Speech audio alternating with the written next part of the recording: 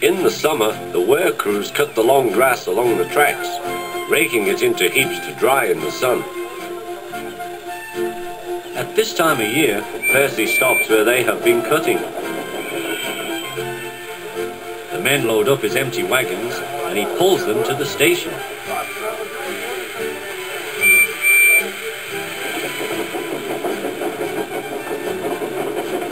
Toby then takes them to the hills for the farmers to feed their stock.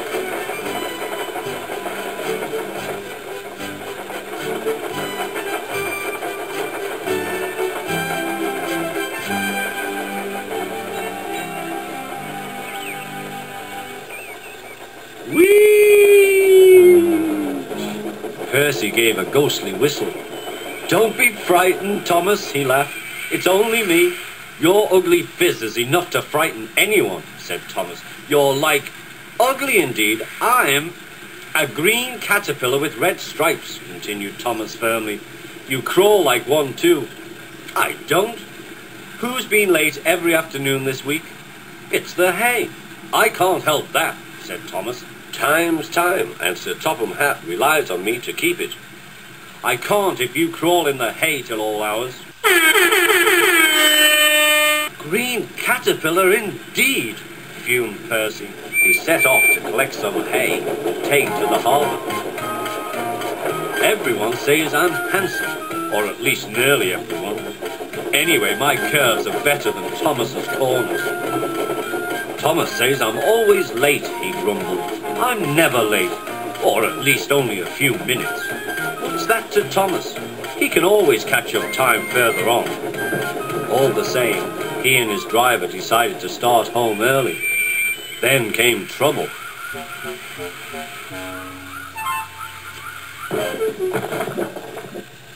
A crate of treacle was upset all over Percy. Percy was cross. He was still sticky when he puffed away. The wind was blowing fiercely. "Look at that!" exclaimed the driver. The wind caught the piled hay, tossing it up and over the track. The lion climbed here. "Take a run at it, Percy," his driver advised. Percy gathered speed, but the hay made the rails slippery, and his wheels wouldn't grip. Time after time he stalled with spinning wheels, and had to wait till the line ahead was cleared before he could start again. Everyone was waiting. Thomas seethed impatiently. 10 minutes late. I warned him. Passengers will complain. And Sir Topham Hatt. Then they all saw Percy. They laughed and shouted.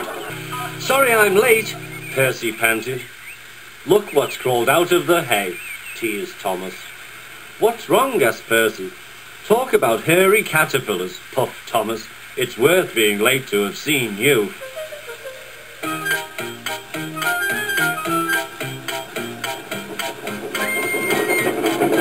When Percy got home, his driver showed him what he looked like in a mirror. "Bust my buffers! No wonder they all laughed. I'm just like a woolly bear. Please clean me before Toby comes." But it was no good. Thomas told Toby all about it.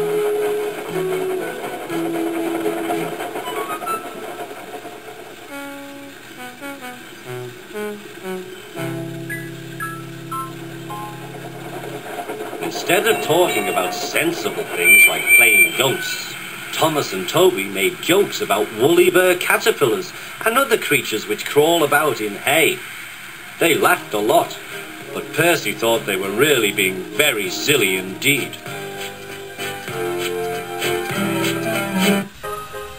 Hello everyone, I'm Thomas. Thank you for watching this remake. If you want to see more, hit the subscribe button. If you enjoyed this remake, hit the like button. And if you have a request, go to the comment section down below and comment down what remake would you like to see next. And I'll see you all next time. And remember, little engines can do big things.